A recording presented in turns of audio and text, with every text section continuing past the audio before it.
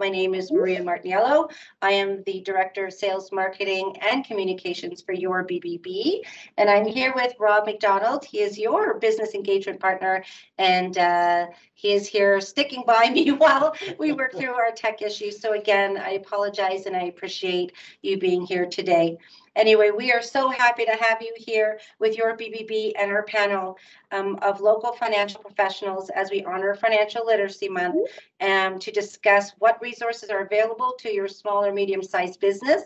The topics today will include financing, debt mitigation, and responding to this crazy economy that we're in. Before we do that, I would just like to do a land acknowledgement. In the spirit of reconciliation, we acknowledge that we live, work, and play on the traditional territories of the Blackfoot Confederacy, the Tsuut'ina, the Nakota Nations, and Métis Nation, and all people who make their home in this Treaty 7 region of southern Alberta. So again, thank you for joining us today. We have 1 hour together today, and which we will start right now. Wanda Murch is our moderator, and we'll take over this panel discussion. And then at the time, we will have time for Q&A. We will ask that if anybody has any questions during this, please put your questions in the chat box, and then we will have some time to discuss and have your panelists answer any questions that you have. But I do have the privilege today of introducing Wanda Murch. Wanda Murch began her professional journey at the University of Calgary, where she studied business and accounting. From there, she worked in the areas of taxes and audit before making the leap into consultancy. With more than 20 years as a consultant and leader of the Murch Group, Wanda recognizes that financial health is simply an indication of the strength or weaknesses of the foundation of a business elements, operations, marketing, sales, people, internal culture, and the unique elements which each company and founder has. Wanda has performed a variety of tasks with a diverse clientele with a keen interest in the creation of proactive business plans that clearly outline the steps required and the cornerstones that need to be built in order to achieve success. Wanda works with her clients throughout the implementation stage of the plan. Teaching and inspiring is what gets Wanda up in the morning, and we're also very pleased to say that Wanda is and sits on our board of directors. So welcome, Wanda. I'm going to pass it over to you, and we are so excited for you to start this panel. Thank you, Maria, and thank you to all of the BBB people who have brought this together for us today. It's such an important topic, and as Maria said, it's such a timely topic. So I'm so excited today to introduce the panelists, and we'll get right in. We're going to ask a whole bunch of questions, and hopefully they answer some of your more burning needs. We will have a Q&A, but also keep in mind that if you have a specific question, problem, or issue, feel free to reach out to the panelists and have a one-on-one. They're very, very valuable information and very generous with their time. So please make sure to do that. So Maria, are you going to move very good, one more? Excellent. So first up on our panel is Rajan, and she is the Community Engagement Partner with Bromwich+Smith. Taz has been in the finance industry for 18 years and has her adult educator certificate. Taz is passionate about simplifying complex financial concepts for Canadians and about having tough conversations started in order to find the right solution to move on and up. Be this through a one-on-one conversation, webinars, lunch and learns, panel speaking, or through the media. Empowering Canadians with the right information and normalizing tough conversations is her passion. And trust me, I know Taz quite well. She's always up for a conversation. Taz is the Community Engagement Partner at Bromwich+Smith, licensed insolvency trustees, and has been featured on Global TV, CBC, and a regular on CTV. At Bromwich+Smith, we have been helping Canadian small business owners tackle the overwhelming burden of debt for the past 20 years through the only federally legislated debt forgiveness programs in Canada. We do find that with great compassion and focus on helping our clients to rebuild their wealth their worth in all aspects. In her spare time, you can find Taz facilitating personal development workshops, hiking in Canmore, volunteering, networking, and running her gift basket business, and also reading when she does a little bit of downtime. Next up, we have Riley, who is a director of commercial banking with the National Bank here in Alberta. Riley is born and raised Calgarian. He graduated from SAIT in Calgary, Alberta, with a major in finance and minor in accounting. During his time at SAIT, he also served as a member of the SAIT Trojans men's hockey team for 4 years, serving as team captain in his final season. Upon graduation, Riley began his career with ATB, and during his 4 years at ATB, he assumed several roles within the commercial banking sector. In November of 2019, Riley made the jump to the National Bank as Director of Commercial Banking in Alberta. In February of 2021, Riley joined the BBB, serving Alberta and East Kootenay as a board of directors. In June of 2022, Riley transitioned to vice chair for the board, but also as the chair of nominations and engagement committee. Riley is an avid fly fisherman who enjoys spending his time outdoors with his wife Robin and their 2 dogs, Jack and Reggie. And then we have Tad Krueger. He is a senior account manager, small business with the BDC. Tad Krueger is a senior commercial account manager at BDC with a focus on helping businesses with their development and expansion. At BDC, they do it through advisory service and business financing. Tad has over 6 years of experience in banking in Canada, including 3.5 years of experience as a business account manager in one of the largest chartered banks in Canada. He has a high level of financial analysis knowledge acquired through education and work experience, as well as a master's degree in finance and a bachelor's degree in business admin. Both degrees obtained at the University of Geneva in Switzerland. And also, if you don't want to talk banking to Tad, ask him about some of his road trips and some of his adventures. He's had quite an interesting life thus far. Okay, team, we're going to dive right into this. And let's get the ball rolling and roll out as much information as we can in the small amount of time that we have.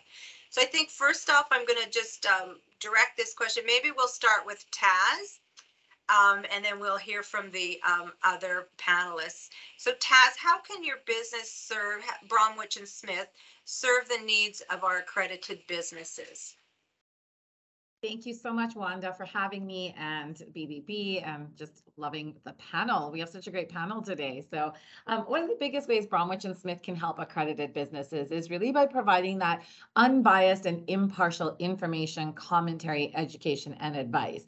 If an accredited business owner is feeling even the slightest emotional and social burden of debt, their first call really should be to a licensed insolvency trustee firm like Bromwich+Smith, just to seek out that right information and really be empowered to make the most informed decision based on their personal and business situation. There isn't a one size fits all. Everything is really custom tailored to the individual and to their business. So licensed insolvency trustees are legally bound to refer clients to the right service and option for their unique situation.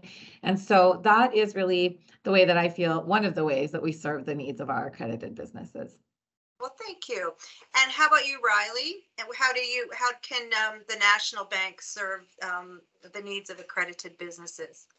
You bet. Thanks, Wanda. How we can serve the accredited businesses, we're a bank at the end of the day. We perform every function that every other bank does. So we assist with all business aspects and the customer's needs. So from working capital to asset-based financing, real estate, treasury, cash management, investments, it all plays a big part in the service that we offer. So we take that approach of providing, sound and quality advice to our clients based off our number of years of experience and expertise. But really our approach is from, focusing on that advice piece and making sure that the advice and solutions or even products that we're offering are tailored to that client's need. Excellent. And TAD, the BDC, how can they assist the accredited businesses? So BDC helps businesses in two ways. One of them is by helping the business owners improve their skills in terms of management, strategy, financial management, and some other types of advisory services that we have. And then we also do lending. So anywhere from small working capital loans all the way to multi-million-dollar commercial property loans is where we do what we can do for businesses. Excellent. So we have a wide variety here on the panel. And so I'll turn it over to you, Riley. One of the things obviously that's topmost in everybody's minds these days is, how do I protect my business in this inflationary environment? Very good question. And you know, I have this conversation or, you know, this question asked to me almost daily, for sure a couple times a week. But, you know, we look at these last couple of years, we've navigated through unprecedented time with COVID and those challenges. Not to say that we're past it, because we're still feeling those effects. So we're seeing a number of apparent obstacles in this current landscape or market, if you will. Like I mentioned, the aftershocks of COVID, we're seeing, you know, labor shortages. People and businesses are struggling to find stable labor. We're seeing supply chain delays. We're, of course, inflation. And, you know, probably most apparent at this point in time, a highly volatile interest rate market. So we'll dive into, you know, some of these solutions as we move through and how you can better protect yourself. But, you know, right now, that's on top of everybody's mind. How about you, Tad? Can you add anything to that? Yeah, I think the highly volatile interest rates is something that has been in everybody's mind, right? How to plan the growth and how to invest in growing the business in a high interest rate environment, which we haven't seen it for at least 10 years, I'd say, in Canada, right? So that's a type of conversation we have. And what I've seen is, like, business owners are still interested in investing and growing their businesses despite of the high inflation or despite of the expectations of a flat economic growth for next year, and despite the interest rates being higher than they were in the past, right? And so, Taz, given the volatility, like, some businesses are doing really, really well, but the interest rates were so low that many people purchased and invested, and now the interest rates are going up. Are you seeing an increase in insolvency? And what other obstacles do you sort of see your clients are talking about in the current landscape? Yeah, you bet. So, you know, my colleagues touched on a lot of those things, and it's sort of this perfect storm, right? Of high inflation, increasing interest rates. We've got supply chain issues. You've got consumer confidence issues. In some ways, I know some of the stats are kind of showing, hey, consumers are doing fine. We're still spending a lot of money, but there is a bit of a, you know, a concern. Shortage of good employees, you know, the difficulties in scaling your business, and then mounting personal and, you know, business debt. We're also seeing, like, a lot of our clients, we're sort of in between some of the different options that were available through CRA during COVID, right? So maybe they fell through the loop. They weren't really CEBA, and they weren't really, you know, they didn't really fit into any of those options, or they did fit, they did take something, and now, you know, CRA is knocking at your door saying, hey, we've audited this and you didn't actually qualify. And so there are all these different struggles that are creating the perfect storm. But I think the biggest challenge we're seeing, especially from, you know, we're such an entrepreneurial city here.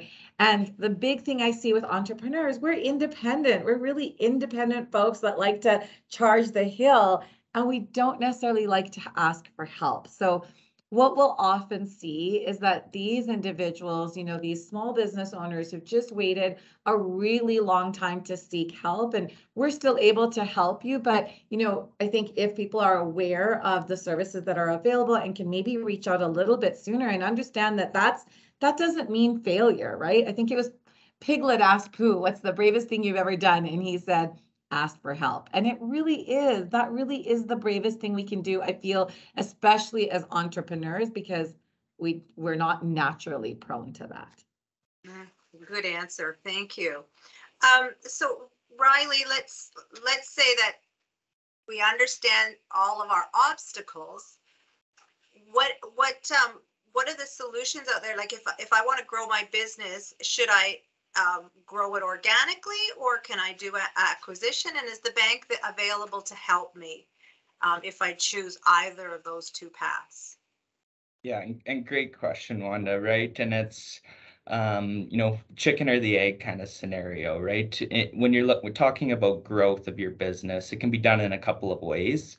You know, there's two conventional ways of doing it. First, you know, being growth organically, right? So leveraging your existing operations and cash flow to help fund and support that growth, whether that be into a new market or cross-border. There's a number of different ways that you can look at it. So as long as you have those stable cash flows, or, you know, even a financial partner in the form of equity and or debt to help support that growth, I think it's definitely a good option. Organically, you know, you're replicating your business model in your current market into, you know, a potential new market, let's say, or cross province or cross border, whatever it may be. So there are things to think about when doing that, right? The costs associated with it, the legislation, the rules, the licensing. There's a number of factors that go into it. The biggest thing, though, is it depends on the type of industry that you're in, right? Not all industries are going to be equal or take the same approach when growing their business into, you know, new market, let's say. But there's also the, you know, solution to and more second conventional way of growing is, you know, acquisition. So do you leverage debt and or contributing capital to acquire a company for growth? So when you're looking to do that, you need to make sure, you know, that business, maybe it's a competitor where you're looking to capture more market share, or maybe it's a complementary business where you can capitalize on different revenue streams to your business.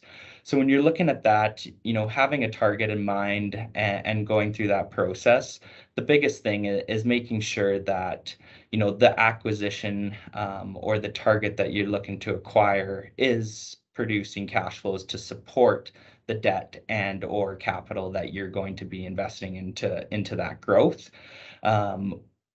There are programs, I know with BDC, but also National Bank of Canada, where there are programs and debt facilities available to business owners to help achieve that growth and expand their business.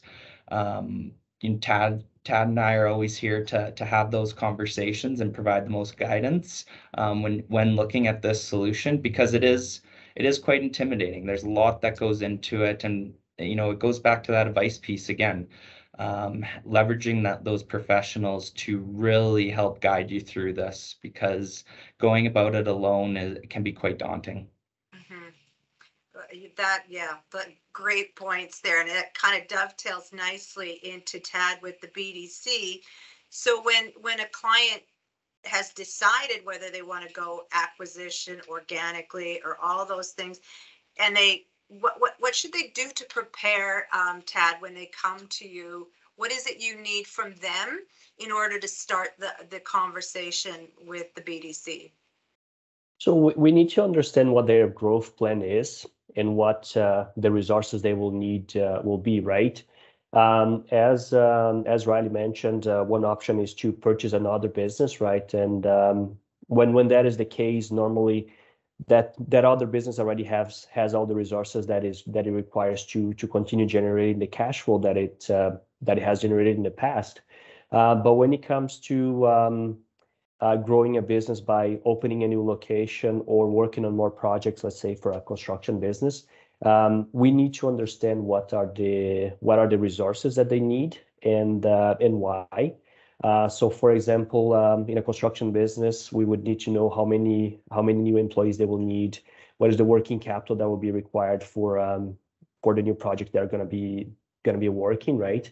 And a lot of the times is what is the timing between your the timing between the time you pay your employees and the cost related to a project and the time you get paid from your clients, right? A lot of services businesses, all they need is working capital. Not all of they need is working capital, but the bulk of their needs when they're growing is working capital. And so understanding that plan is the first key, and the resources. And then, of course, getting the documentation in place, financial statements from the previous years, the financial statements from the businesses that they intend to acquire is important. And then quotes for whatever other type of equipment that they need.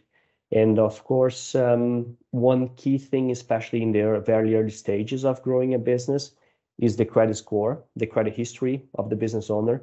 That is always important. It's what counts the most towards what their interest rate is going to be and the probability of being approved or not is the personal credit score in the early stages of a business growth. So perhaps I could get us to maybe drill down a bit with the two bankers. I know BDC has a lot of checklists and some really valuable information on their website, but oftentimes, like you just said, financial statements and that sort of thing. How does the process start with the bank? Do they simply pick up the phone and call you, or do they come all prepared with their full file folder of all the things they think you need? And before we go to answer that question, Tad, could you define working capital? You mentioned it a couple times, just so we're all on the same page.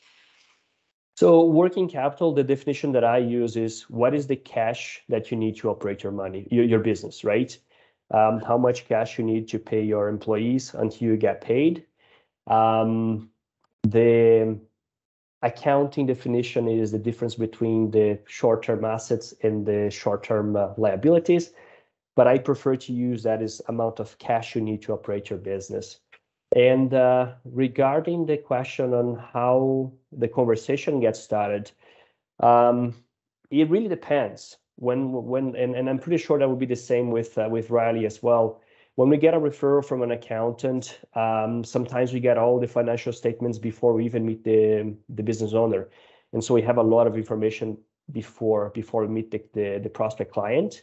But in most of the cases, it starts with a conversation. It's either a phone call or a coffee meeting to understand what the business owner wants to accomplish, and then we get the ball rolling in terms of what is the documents require and how the process is going to move forward. And to you, Riley, sort of same question, because it is quite daunting, to pick up the phone and call and ask for $500,000 or whatever. So how do you like to start the conversation? What do you see as requirements? Great question. And Tad nailed it too with his approach. Everyone's way of doing things or approach to this is a little bit different. But what I preach, with a prospect, it's a little bit different because there's typically an immediate need. But with an existing client, I like to be involved early and often throughout their business, having that insight, understanding the business, understanding their needs and requirements. So whether it's growth, I want to see that coming. It's better to have more lead time on, a project or, a transaction than not. So that readiness and preparation is key. A lot of the times, the list of initial information that, Tad and I will ask for is, what's your business plan? What's your growth strategy and plans? We want to really make sure that the customer and or prospect has thought this through, developed a plan, the feasibility of it, right? Because so often we get approached to, I want to do this or that, and it just doesn't make sense for the business. Whether it's finance or even just going into new markets that maybe necessarily aren't the bread and butter of that existing operation. So really having that plan, our goal isn't to drown the prospect or client in reporting, but it's really through the due diligence phase and providing that reassurance to the bank that you've thought this through, there's a plan in place, and that this transaction or whatever it may be is achievable. That's a great answer, because one of the things I always hear is, when you need money, the banks aren't available. But I think people need to understand that you've done your due diligence, you've gone through the plan, you've seen thousands of business plans, and if a bank turns you down, they've actually done you a favor, because perhaps all your pieces aren't quite in, your ducks aren't in a row, if you will. So go back to the drawing board and test your assumptions a little bit better. So that was a great answer.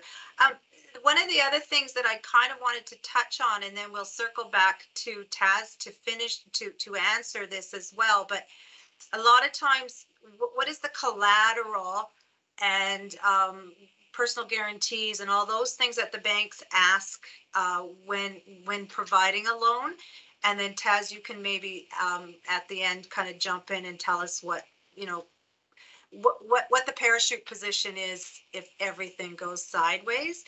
So we'll start with you, Riley. What kind of guarantees and personal guarantees and collateral do you require in a corporation we're talking? For sure.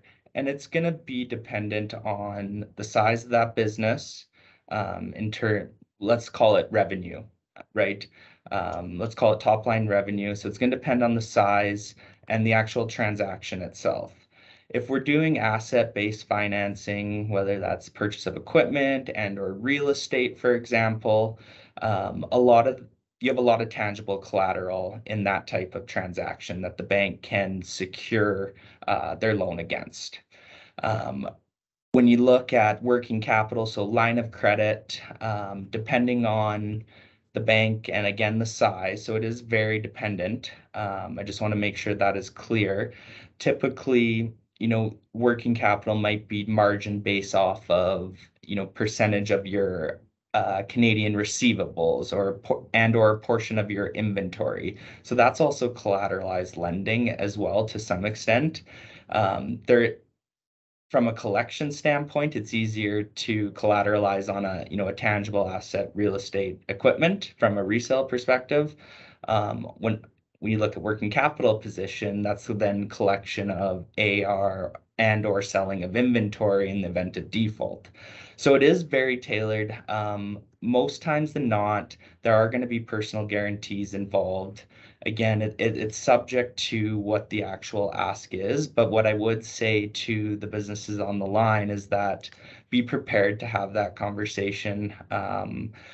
Work with my expertise and experience working in for a couple different banks, that message doesn't seem to vary or change a whole lot. So it's also important, and I'm curious to hear Taz's point of view on this from her perspective when it comes to personal guarantees. How we look at that, though, from a personal guarantee perspective is, you're asking a bank or an institution or, even an equity partner to invest in your business through the form of debt. It's also important, to have that customer reciprocate it too, right? Where they're having that willingness and showing that belief in their business themselves from a guarantee perspective. Do you have anything to add to that, Tad, with respect to collateral and personal guarantees? Yeah, when it comes to smaller businesses, the personal guarantee is required in all cases, and that would be the same for all banks. For working capital, it's normally 100% personal guarantee. For equipment, it can be maybe 70% personal guarantee. And then when it comes to commercial real estate, is a 25% personal guarantee. And the way that the banks, including BDC, look at that is to bridge the difference between what can be collected from selling the assets, to the loan amount. So, for example, in a commercial real estate, $1 million property, if by any chance it goes to collections, it has to be sold very fast. Let's say normally would sell for about 75% of the market value, and that's why the personal guarantee is only 25%, because the bank expects to recover about 75% from selling the asset. And when it comes to working capital loans, there's no assets to be collected from, right? So that is why 100% personal guarantee is required. And that is where talking to somebody like Taz, for example, very early on when making a decision on am I going to accept this personal guarantee and so on, just to make clear, the personal guarantee is not negotiable. It's always there. But when planning the growth and understanding the risk that I'm taking personally, I should talk to a lawyer and understand what I'm doing with my personal guarantee. Mm-hmm. Okay, so we'll circle back to you, Taz. Same sort of question, and yeah, where are you? Where do you guys see all of this playing out? Yeah, so I'm so glad we're having this conversation, because many small business owners that we work with don't really realize that there's that personal guarantee piece there, or maybe don't fully understand it, maybe, right? They obviously haven't been talking to Tad or Riley, because they've done a bang up job of explaining that. And I know that you do that when you're sitting with your clients as well. So, a lot of business owners are putting up that personal cash or their own personal collateral, and are going to do everything that they can to save their business, even if it's at the expense of their own personal credit or their own personal assets, right? Because that becomes our baby, right? So what we've seen is, many will start liquidating certain assets, certain personal assets, which are actually, if you look at the insolvency law, it's a Canadian law, okay? And there are many assets that are exempt under that insolvency law that you did not need to liquidate in order to satisfy your creditors. So the other challenge we see with business owners is, as a business owner, there is a need to have credit. Like, it's really easy to sort of sit in our glass houses and go, well, you should just pay for everything with cash. But in real life, that doesn't happen. You think about, in your business, you've got to travel. So you need to be able to book a flight, you need to book a hotel, or whatever those different things are that your business is going to need. There is going to be credit. And so often we see that business owners don't want to reach out for that help for fear of losing that credit and not thinking that they're not going to be able to rebuild that credit. And I, in my role is to normalize the conversation of debt. So it wouldn't be normalizing the conversation of debt if I didn't share with you my own personal story. And my personal story is, because of some external factors, I've had to declare bankruptcy. And I've been able to rebuild credit. I have the highest credit score I've ever had in my life, like pre-bankruptcy. I have 2 credit cards. I have a mortgage. So I think it's really important. It's the last resort. Bankruptcy should be the last resort. Consumer proposal is really, really powerful alternative to it. But I think fear just holds us back so often. Fear of asking for clarity. Hey, what does this mean? I'm personally guaranteeing. What does that mean exactly? What happens if things go sideways with my business? What happens to me personally? What happens to me business-wise, right? And then when you're slipping and you're falling and you're not sure if am I going to lose my personal credit to keep my business afloat? Reaching out again, just for that clarity and getting that clearer picture of what are my options, and instead of assuming if I talk to somebody about my debt, I'm never going to be able to get credit again, my business is going to fail. Let's have the conversation and figure out what are your options, what are the repercussions of each option that you take, and then you make that empowered and informed decision of which way to go. Excellent answer. And then along those same lines, as a corporation, what is the shareholder not protected from? As a shareholder director, what is their liability? Yeah, so shareholders, unlike directors, are not responsible for that corporate debt unless they are the director, right? It's the director of a company that may be liable for corporate CRA debt, GST, payroll, depending on the director's liability. Also, a shareholder or director would be liable if they have signed any personal guarantees on any of that corporate debt. That's how I understand it from the insolvency laws, but maybe our esteemed colleagues here have a little bit more they could add to that. Riley? Yeah, that's a good question. A lot of times you're going to see, especially in small to medium-sized businesses, you're going to see that shareholder also being listed as that director, right? So it is important to understand and leverage the expertise of professionals when entering into any sort of agreement. right? I highly advise against signing anything without consulting the advice of your lawyer. It is so crucial to understand, but also to have these conversations, because a lot of the time these conversations are avoided, right? We're talking worst case scenario, we're talking repercussions, we're talking default. And I think it should be had more often than it is, because you need to understand the consequences and what you're agreeing into, right? So I'm really glad that we are having this. I think it is very valuable to speak about this openly. Yeah, I 100% agree. And I think, Taz, you brought up a good point about people wanting to pay cash for everything. And I always equate that to if you had to pay cash for your house, how long would it take you to get into a home ownership? So debt, if used properly, is catapults you to the next level, as Riley was talking about, through organic growth or acquisition or those sorts of things. So just before we turn it over to the Q&A, and hopefully we have some really good conversation there, we've kind of spiraled into a bit of a dismal place, personal guarantees and debts and all that sort of thing. So let's turn it around. We talked about the obstacles of the current economics.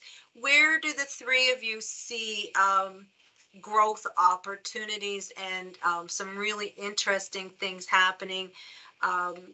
Internationally, I know we've struggled with the supply chain, but where that one falls apart, there's other opportunities and those sorts of things. So Ted, I'll put you on the spot. Where do you see some optimism and some excitement and that sort of thing? So I work with different industries, right? It's a diversified portfolio.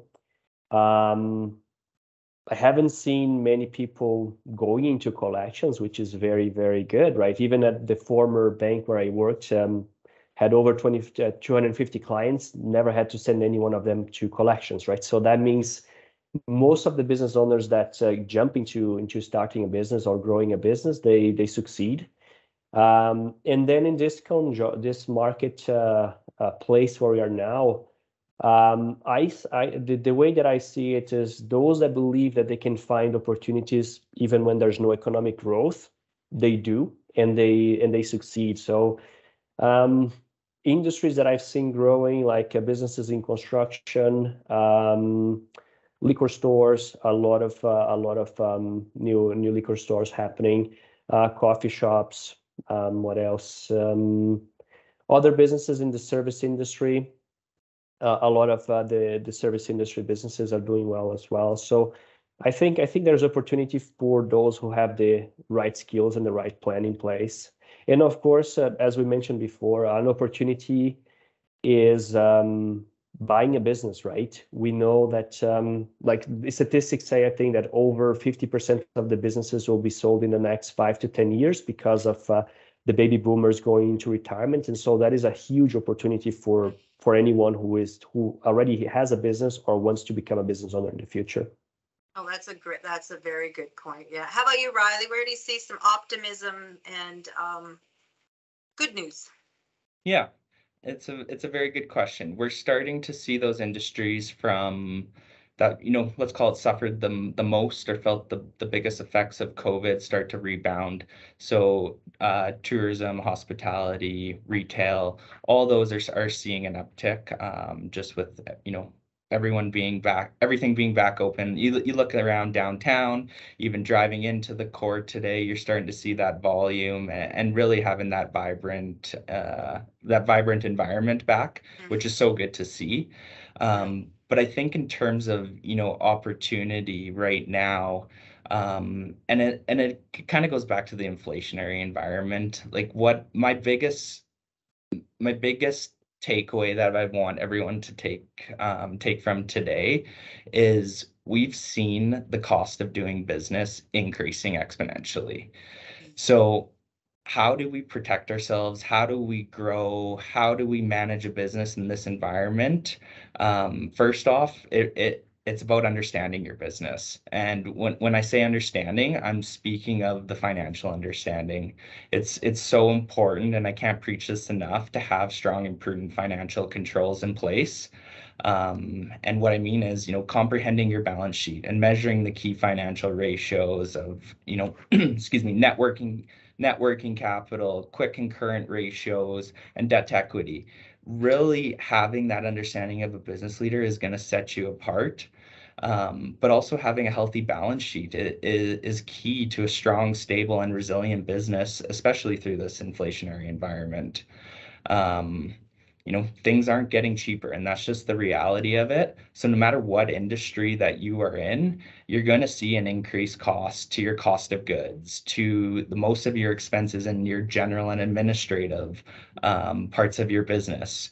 So please ensure that you are maintaining your profitability ratios, especially your gross margin ratio. By understanding these checks and balances, and the increase to your inputs or your cost of goods sold, you need to also increase your pricing, because at the end of the day, and I found this to be such a sensitive topic of discussion as of late, but at the end of the day, you're in the business of business, and businesses are meant to make money and be profitable, because at the end of the day as well, it's you and your family that this business is supporting. So if you can really demonstrate this and have those fine controls and knowing what they mean and improving it, you're just going to be better set moving forward and really have that resiliency. I love that you're speaking to the choir. I mean, most people can read their income statement, P&L, but most entrepreneurs kind of put blinders on when it comes to that balance sheet, but the power is in the balance sheet. Really understanding the balance sheet. And I love all yeah, so if you're feeling a little bamboozled about all those ratios and whatnot, it behooves you to really go and find out what they are and how they relate to your business. So if we could start opening up for the Q&A, just as I round out sort of closing comments, I'd love for anyone to ask questions in the chat. If it's a specific or a general question, like specific to the panelist, or general that you want all of them to touch on, let us know what it is that you really want to know. You have bankers and trustees here, so ask away, and love to sort of have some really good meaty conversations, because we're here for you, and we've got 13 more minutes. So just as a wind up, Taz, is there anything else you kind of wanted to add as we wait for some of the questions to come in? Some closing comments, if you will. Sure. I want to commend the BBB for, I know Riley said it earlier, but just for starting to have this conversation. And I just, closing comment for me, or in terms of like, what are the opportunities? The opportunities are this: let's start talking more. If you've got a question or you're struggling with something, it's, the power of, 5 or 10 times you, right? So you are not alone. And I know from personal experience, you absolutely feel like everyone else has it together. All these other businesses are doing great. I'm the idiot, or I'm the only one who's failing, but that's not true. Let's normalize that, and let's start talking about these things, asking these questions.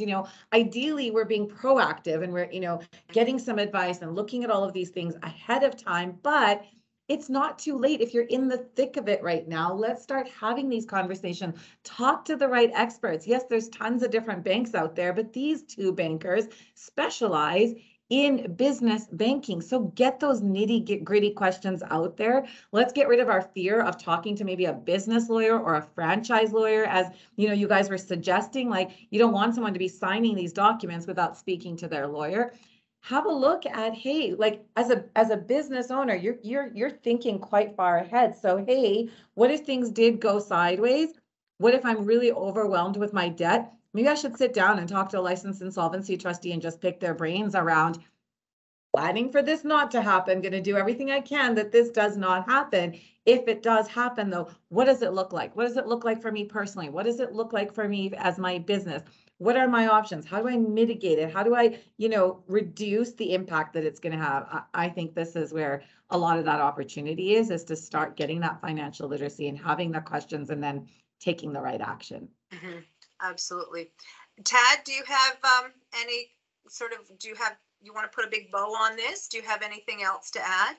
I think the basic of business is building a business model that is profitable before we want to grow too fast. Like you have to get that smaller location to be profitable before you can manage a larger location, for example. And so like it's really looking for a business model that can generate a positive profitability is the key, I think. Mm-hmm.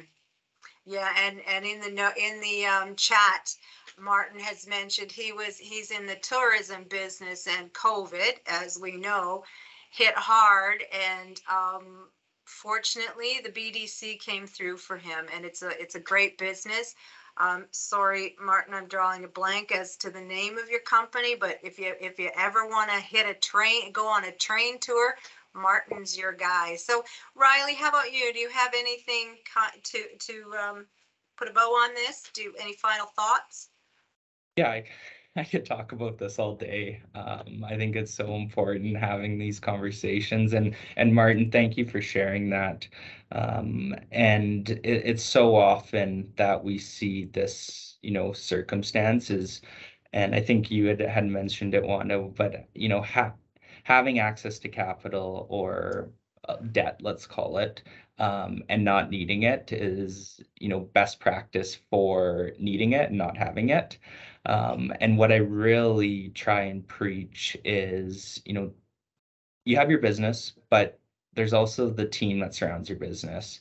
I will tell people this in pretty much every conversation I have, is that there are 3 professionals that are vital to your business in no particular order. Number 1, your accountant.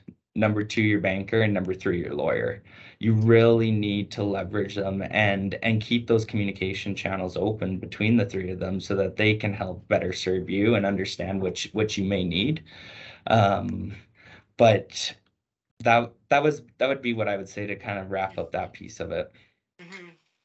Yeah, I like that the team idea, and I think the other thing that's interesting is the 3 of you are out at the BBB networking events all the time, so you're very approachable. So if I would encourage you guys to come out to BBB events, shake hands with these. Taz is everywhere, but but they're always available and they're very approachable. And Charla just wants to say she's apparently ranking accountants above the bankers because she says they're worth their weight in gold. So absolutely. Yeah, both accountants from an internal perspective and your tax people. Once you start making your money, then it's important to get some really good tax advice as well. We just didn't have enough room on the panel to fit all the experts in that you need. Yeah, and the business valuators, I think, is another one that is another part of the team, maybe the B team, if you are thinking of acquiring something. But again, the panelists have read so many business plans and valuation documents and that sort of thing, so they can always steer you in the right direction if indeed you do need a much better valuation on what you're buying or selling. I know the BDC has a program where they'll help your employees buy your firm if that's an option that you want to take. Riley, do you have a program like that as well, where you'll help employees purchase the firm? Yeah, and it's called our business transfer program, and this is probably a great area for synergy between Tad and I, is that when I say business transfer, I also mean like cash flow lending too. So we look at employees purchasing a business or a management buyout of sorts. We do have quite a strong program when it comes to that, because at the end of the day, the biggest risk in that transaction is the transition risk, right? We're now starting to see ownership change hands, and also, like Tad mentioned, it's coming. It's coming more often with baby boomers reaching retirement. We're going to see ownership changing hands quite frequently here over this next 5 years, but also from a succession standpoint too of that business owner, right? All of a sudden you're selling your business, so understanding what it's worth, the tax implications that come with it, structuring it in a way that's most tax efficient for you is vital, whether it's share or asset purchase. This is just a prime example of why you need these professionals surrounding you and your business, because there's so many variables that go in play. And from a true entrepreneur standpoint or perspective, a lot of those entrepreneurs are on the tools, are going to see customers, are performing the work themselves, and there's only so many hours in the day where you really need to get that assistance and advice from those who can really help. Perfect. And Tad, so do you do a lot of employee purchases where one or two key employees are going to buy out the owner as he or she is getting ready to retire? I'm working on a file similar to that at this moment. I've done a lot of changes in ownership in which somebody else bought the business. And in that case, the industry experience of the buyers is the key for the success of the business. But we do like when the management stays somebody who knows the business and so on. So yeah, definitely a deal we do more often than not. Mm-hmm. Excellent. So Josh wants to know about BBB networking events. So I think we'll leave that for the BBB people to answer where they can find the calendar. And it doesn't seem that we have very many other questions here. So did we want to turn it back to Maria for closing comments? Sure. Well, wow, this was great. What a great array of comments and suggestions and advice. That's really great. I will answer Josh. There's a couple different ways to find out about BBB networking events.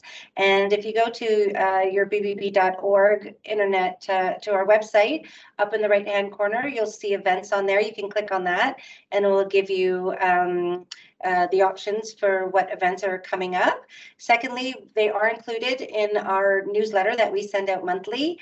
And then also when we have events on the roster, then we do once a month send out an event e-blast to all of our accredited businesses to let them know what's happening and how to sign up. So that would be kind of the three ways on how you do that and how you find out about our networking events. Social media. Yes, yes, of course, that's great, Rob. Thank you. And also check our social media. We're always posting about upcoming events and sharing events with our partners such as National Bank and BDC and Bromwich+Smith and anything else that's happening. But we do have a community page as well for accredited businesses, and you are free if you are a member of that community Facebook group to also share your own events as well as we share ours on there. So thank you for asking that question.